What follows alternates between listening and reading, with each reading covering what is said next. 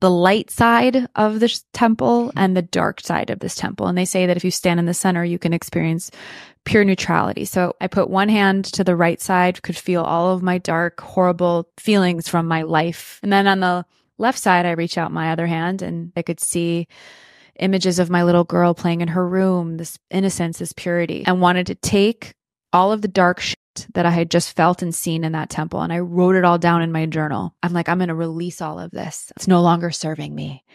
And I shredded these papers and I threw it into the water. I remember sitting back down and closing my eyes, and I heard Spirit say to me, Jessica, these are not the pieces of you to throw away. These are the pieces of you to love. Well, hello there, and welcome to this episode of The Terri Cole Show. I have a beautiful conversation with a newer friend, Jessica Zweig. On today's show, we are talking about all the things. She has a wonderful new book out called The Light Work, Reclaim Your Feminine Power, Live Your Cosmic Truth, and Illuminate the World. There you see it. I'll tell you a little bit about Jess if you don't know her. She is a serial entrepreneur, and she founded 3 businesses and recently sold her agency, Simply Be, the nation's premier personal branding company.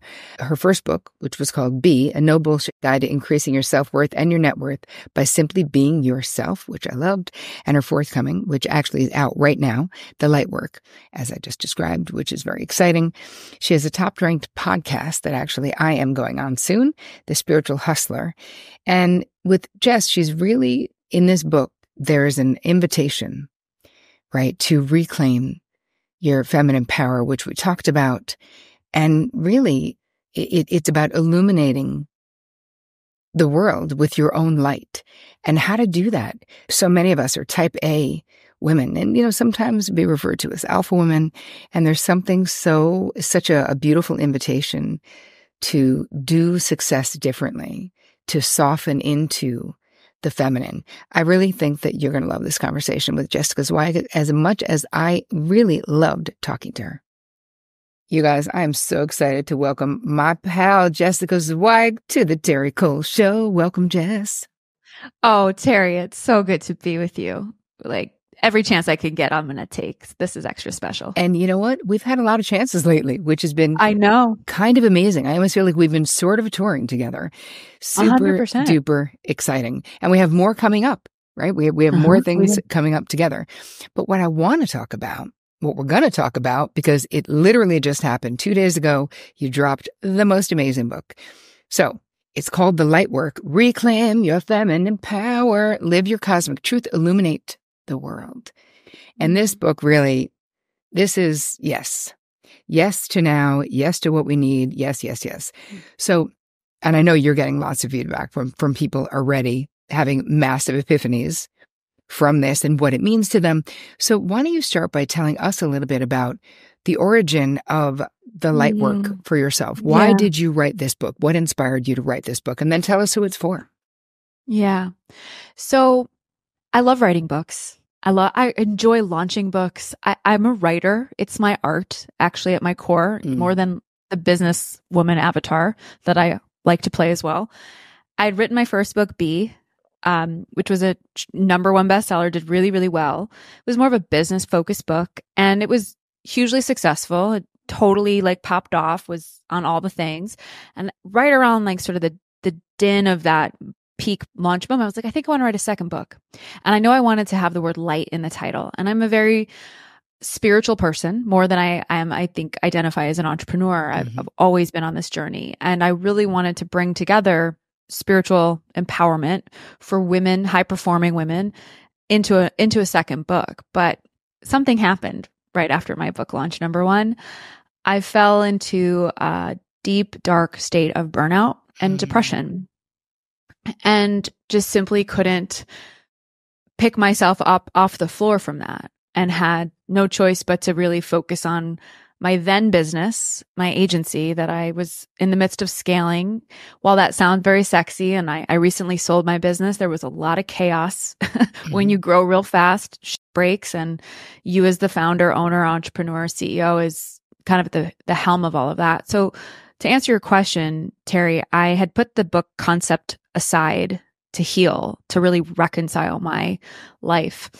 And I took a very fortuitous trip to Egypt at the end of 2022, which had come at the real peak of my year of burnout. And I say that I went to that country, one version of myself, and came back new. I literally died. I had an ego death in one of those temples. I write about it in the light work. Mm-hmm. And I came home from that trip and I'm like, I know what my book is really supposed to be about. And so I got a book deal for it within a month. And because I'd been working on the proposal for like a year and a half, Mm-hmm. like on and off the shelf, channeled the whole thing in 3 months. Like I did not use AI. I did not use a ghostwriter. I freaking wrote it in 3 months. And it's my true message in the world, this book. And I'm really excited to have it out now that people can read it and experience it. It's so wild. I want to know for you, because you were and are well known as a very successful entrepreneur and helping people scale their businesses and doing all that. That's what you were sort of doing before this power pivot, this Egypt experience, moving you towards talking about stuff that is really more your heart's delight or your heart's desire, right? What part of you had a hesitation to write a book with light in the cover and to talk about spiritual things and cosmic truths? What part of you had some hesitation? Any part? Oh my God, a huge part. So I got my galley. I got my own galley a couple months, before pub date. And I'm like, oh, yay. I get to hold my own book in my hands and actually read it again. And this was a few months ago. I was sitting in bed, like 9:00 at night. I started reading my own book. And I literally feel like I'm about to hyperventilate and have a small panic attack because I'm like, I'm writing that. I wrote this. I'm sharing this with the world. Mm-hmm. What are people going to think of me? Because it's so unapologetically truthful around my beliefs. And yes, like to your point, I've been an entrepreneur, slinging deals, giving talks with Fortune 500 executives. Like now I'm going to talk about the Pleiadians and like DNA. So the point is, I had my meltdown. I got to my altar the next morning. I practiced what I preach and I closed my eyes and I asked for support. And I heard Spirit say to me, Jessica, this is not about you. It's your time to now get out of the way. That's what Spirit said. Get out of the way. I channeled this book. Like I said, it came from a higher part of me. I wrote it for a reason. I really believe it's coming out at a time that people are ready for to receive this kind of spiritual codes in a very accessible sort of Jessica Zweig real talk kind of way. Yeah. And I'm standing in it. It's not any less scary, but I'm standing in it. There's a certain point, though, I think that what you're describing, the breakdown before the breakthrough. Yeah. And it's like needing to get to a point of something is not aligned with my truest heart. Like something is not aligned, but it does take courage. And I love the book. I think it's great. And I think that part of what you're doing is giving us all permission to be more of our true selves. Because I know that many people who started following you, probably years ago, started following you. Listen, your message has changed and transformed over the years. And if anyone is following you and reading it, they know that it's been changing. But I think that for me, there is a real permission in this book, The Light Work, to be more of my full self and to be okay with not having the answers, as a therapist and as an expert, so to speak, and not like a guru or anything, but just someone who, You're an expert. We have answers, Yeah. But this is almost like permission to be a little more mystical, a little more in the feminine, a little more in the divine, and without it being a book that's so out there that you're like, what the hell is going on in this book? Like, I did not feel that way at all. I was like, I get what's going on. It makes sense. And the things that are important in this book. So there's a whole bunch of questions that I have and things that I love and stuff that I want to get to because I feel like people listening. So you guys, if you just tuned in, the book is The Light Work, Reclaim Your Feminine Power, Live Your Cosmic Truth, and Illuminate the World by Jessica Zweig. I think you guys are going to love it. You can get it everywhere fine books are sold. Anyway, let's talk about, because this is a big thing in my community, and I think in any community that's filled with people who identify as women, building your right relationship with your body. So your battle with burnout, because I've been talking quite a bit about my own burnout stuff and autoimmune issues, which so many of the women in my crew have autoimmune issues. So please share with us how to get right with our bodies. First of all, thank you for bringing this question into the conversation, because that chapter called Body, Your Sacred Vessel is one of my favorite chapters of them all. They're all like my little children. That one is like one of my most, I think, important because everything really comes back to the body. And I was body dysmorphic in my 20s, abused myself with diet culture and overworking out, and didn't get my period for 2 years because I was so underweight. There's just this deep programming and spell, I call it, that women have around, oh, our bodies aren't good enough for X, Y, and Z. Well, after my body dysmorphia in my 20s came my autoimmune disorder in my 30s. And I had chronic sinusitis, brain fog, fatigue, basically mono for a decade. And I surrendered all of my sovereignty to Western medicine. Deep respect for anyone who chooses to be a doctor, but that particular approach failed me. And I really had to become my own healer. And in my 40s, I hit burnout and I ran my nervous system into the ground. And really what I'm calling women home to in this book, and this is my journey, I'm a student as much as I am the teacher, that our bodies are sacred technology and that we outsource our power, our worth, our health, our success to all of these external factors that we think hold the keys. And when we really remember that our bodies are literally encoded with light, not to get too sciencey, but we have 500 trillion cells that make up our body, these microorganisms that inside have chromosomes, inside that is DNA threads, inside of the DNA threads are genes that are literally electricity. Our bodies are made of light. We are encoded with light. And we care so much about calories and the perfect pill to pop, or even the incredible amount of success we want to achieve and the schedule that we have to create to get there and run them to the ground. Right. And my invitation in this book, especially in that chapter, is like, let's remember that we are technology and come home to the beauty, the gift, the sacredness to be in a feminine body. I love that chapter. I'm so here for that conversation because women have kind of become disassociated with how magnificent our vessels are. And it all starts in the body, our joy, our healing, our pleasure, our expansion. Yes. So how did you, though, for you? Because I feel like with my clientele, a lot of high functioning codependents and high achieving women. And part of the struggle that I think that we have, because I do certainly put myself in that category, is what shifted for you, or what do you suggest that people do to avoid burnout? What did you start doing that you weren't doing? Yeah, I love that you asked this. So after sprinting up a mountain for 5.5, 6 years, picked myself up off the floor of burnout, started to, heal my nervous system. I started grounding. I invested in a PEMF mat. I started hydrating with more mineralization, getting into nature, practicing boredom, right? But I realized picking my head off the ground and the end of that journey, I was like, where has the joy been? Like, where has joy been a central part of my life? I was so consumed with, and thank you for bringing up your clients. I'm definitely a high functioning codependent myself. Maybe we can take a session later, Terri. I'm recovering, and I feel like unhooking myself from the busyness, from the toxic, masculine, patriarchal paradigm that in order for me to win as a woman, I had to run at this rate, like just waking up to that. I had to do a lot of research for this book, and I studied all of these texts on the divine Sophia, the matriarchy, the goddess medicine, and we really have lost our way. We're playing a game written literally by men for men in 2024.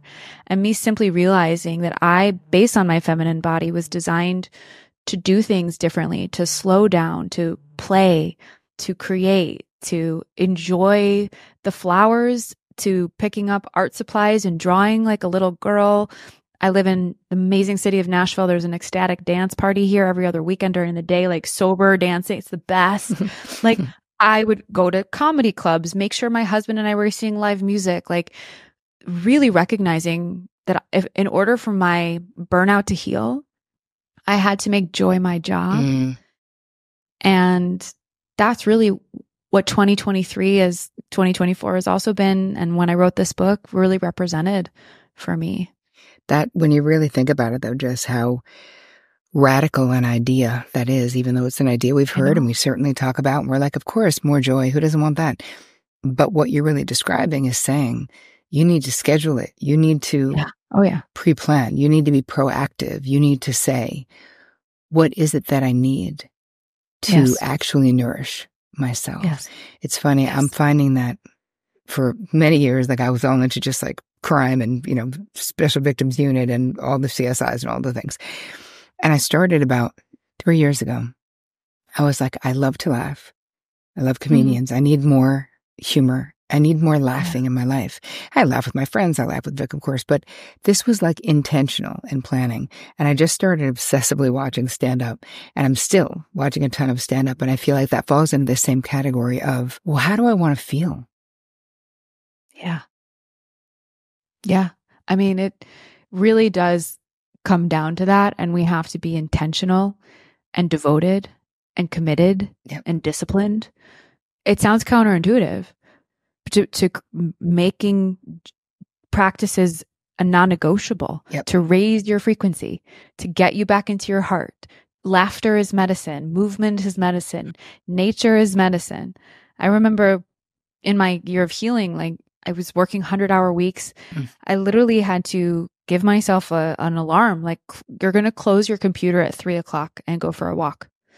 It sounded audacious. It felt audacious to not use that time for productivity, but instead for stillness and listening to the birds chirp. Like find your comedy, find your dance, find your birds chirping. But once you find it, hold yourself accountable and build in structure so that you can heal. Yeah. Part of what you're talking about, though, Jess, and what you share with us in the book is about, like, it's not just about productivity, right? And that is a, you know, as I like to say, a one-way ticket to Bitterland, if that's the only thing we're focusing on.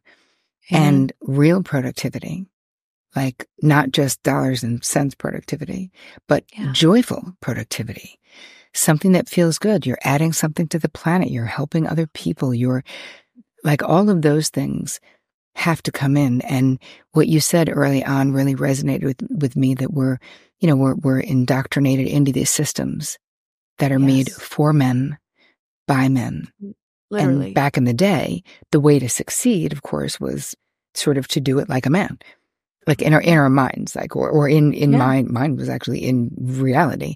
I didn't even know that there was a way that would be more aligned with my physiology, my cycles, my brain, my tender heart, my empathic nature, my all of those things, which would be the opposite of the way that I was doing it when I was in entertainment as a talent agent running. You know, it was all about, oh my God, just forward motion and just rough, right? Just doing it, just getting it done, whatever the thing is. Yeah.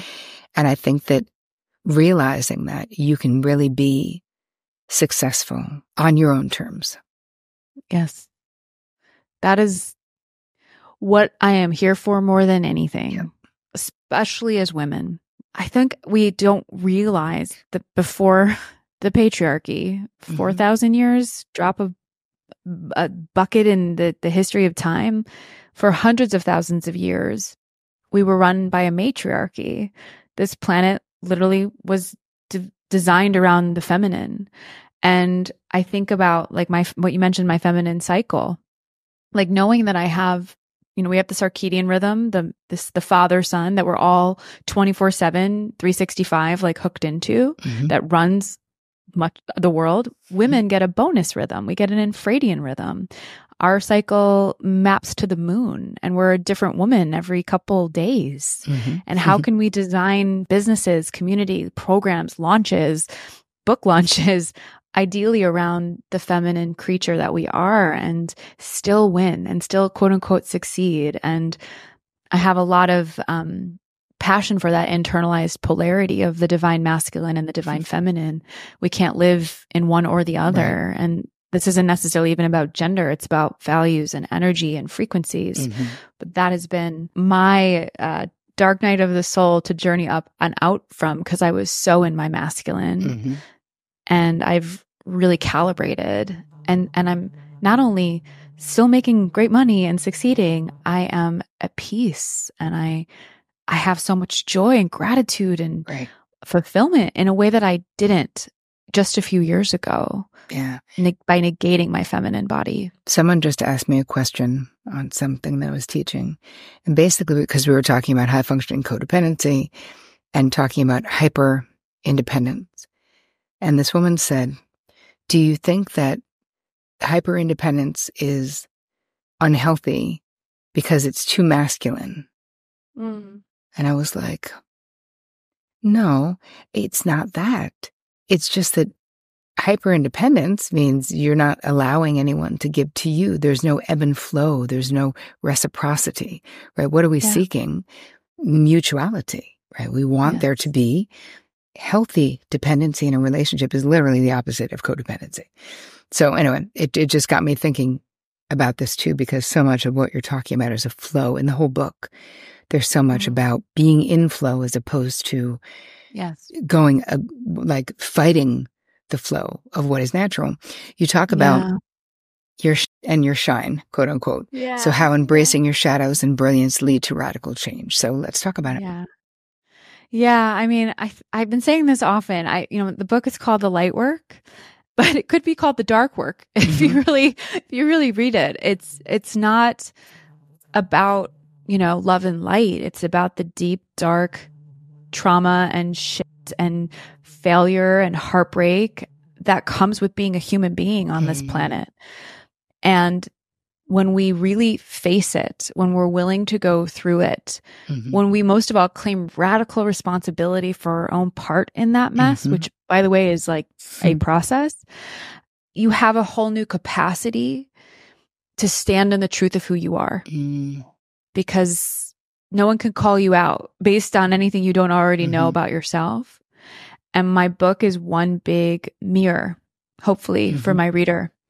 I take her through everything from her connection to spirit, if that's, something you've been reconciling with, to your emotional body, to your physical body, to your personal power, to family trauma, to relationships with lovers, female friendships, how we relate to money and career, how we take care of the planet, how we find our true mission in this life, with this deep through line of femininity as our superpower. And I just don't think that we can be radically radiant unless we're willing to really not just look at our shadows, but face our shadows and integrate and alchemize our shadows. Right.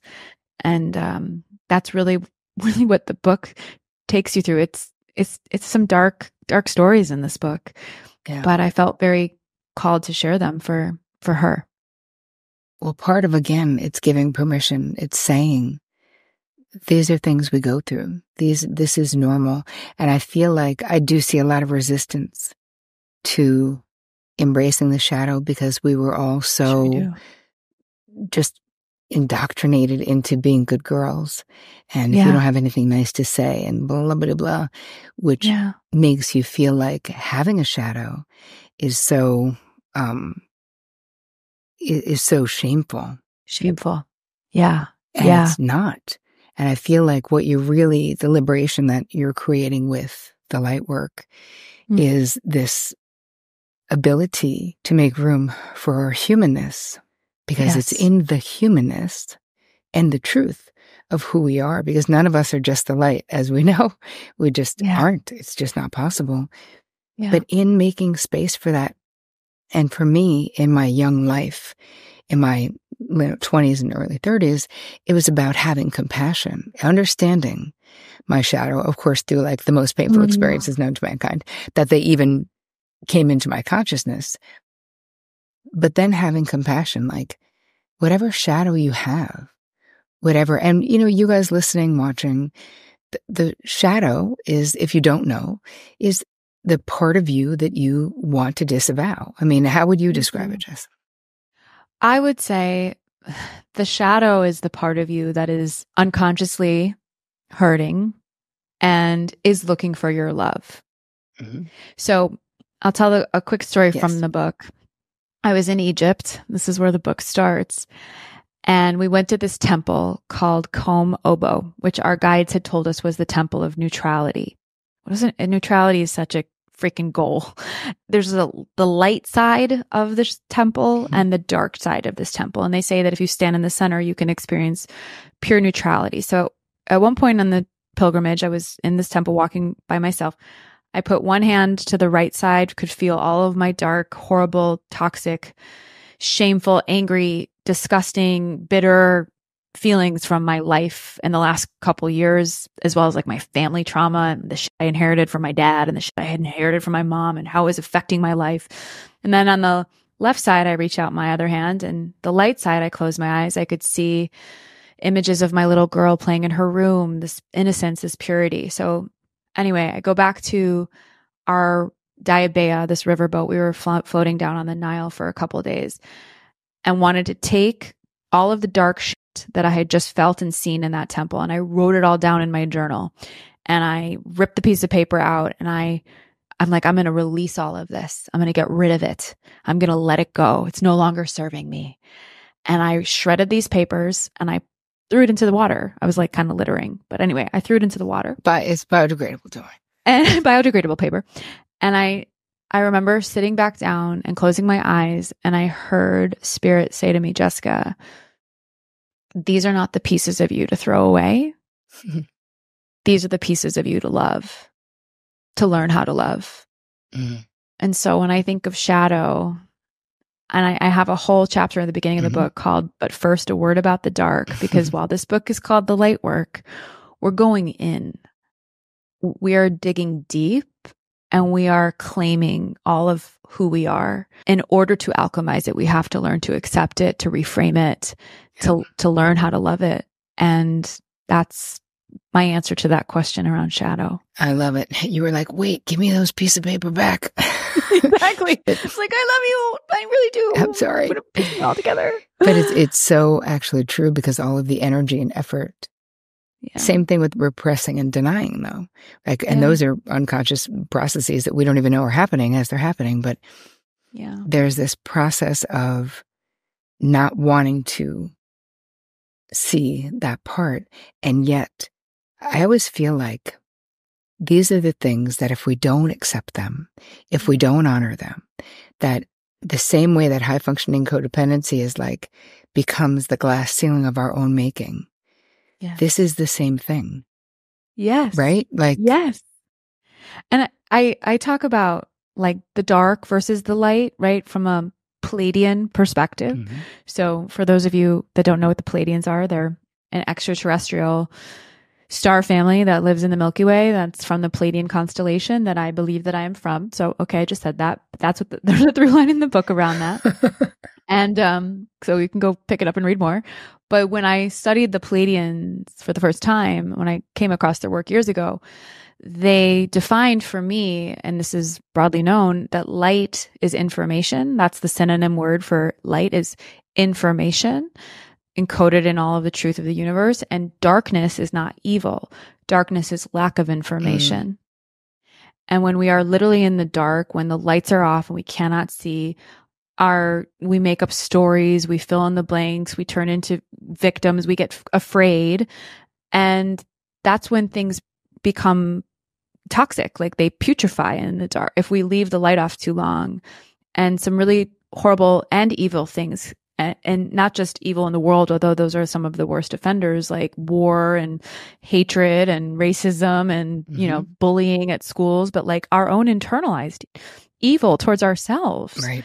Right. And so to bring light to the dark, you know, is what I'm here to ultimately offer with my own personal stories throughout this book, and ultimately bring it back to love. Because I think that's really the whole name of this game, of this human experience. And many of us, and at times myself, of course, have forgotten that truth. Yeah. My book is the roadmap home. I love it. Another thing that I love about the book is that in every chapter, there's an invitation for us. Yeah. And which is similar to how I write my books too, because it's all about the reader, right? It's all about, it's all about you applying. So you read a chapter, and then at the end of the chapter, you, the reader, gets to go, okay, so now it's my turn. Now it's about me. Now here's the invitation. Here's the information. Here's the things that I can do, steps that you can take. So it's a very active book too, in that to me, it almost feels like a little bit like the right amount of workbook at the end of the chapters, as opposed to too much, because that can be overwhelming, and you can't be like really reading the book and doing that. There's a sweet spot of just enough. So you're like, oh, yeah, I know how now to apply this to my life, which is, of course, what you want readers to be doing. So you guys, if you're just joining, don't worry, we're not done yet, but The Light Work is the name of the book. Jessica Zweig is the author, and is Reclaim Your Feminine Power, Live Your Cosmic Truth, and Illuminate the World. And look how pretty that cover is. Isn't it beautiful? I really do love my cover. I love it, too. A lot. It looks great. The key. All right, I have a question for you that I ask people who come on the show. This is about boundaries, because I'm still obsessed. So what has been your most challenging boundary struggle, and how did you overcome it, if you have? This is a good one, Terri Cole. I would say I used to be, as an entrepreneur and what do you call it? Overperforming codependency. High-functioning codependent. High-functioning codependency. My codependency was on validation. Yeah. External validation, people pleasing. External validation. And being a yes girl, really, and this also came from my old former self scarcity mindset, feeling like I had to say yes all the time because I didn't want to miss the opportunity, or I wanted to be, connected and validated, or whatever it was. Yeah. And as I've come home into my own body and my own sovereignty, that's where I find my yeses and nos, and where I draw my boundaries. I literally have built that right relationship with my body. Right. So if it doesn't feel like a full body yes, it's a no. And I just feel like my time has become a lot more reserved for me. I've co-created a whole new relationship with my schedule. I've been so career focused for so long, and having boundaries around my time has been my biggest Achilles heel. But I really have gotten to a point where I have zero qualms about saying no to anything if it's not right in my body. So that is so amazing, and that is such a huge place to get to. So tell everybody where they can find you, where they can get your book. Come find me at jessicazweig.com. You can buy The Light Work wherever books are sold. We'll probably still have thelightworkbook.com. If you get the book, we could send you some extra goodies. Amazon, Barnes & Noble, support your local bookshops, and come say hi to me on Instagram. Oh, and I have a podcast too. It's called The Spiritual Hustler.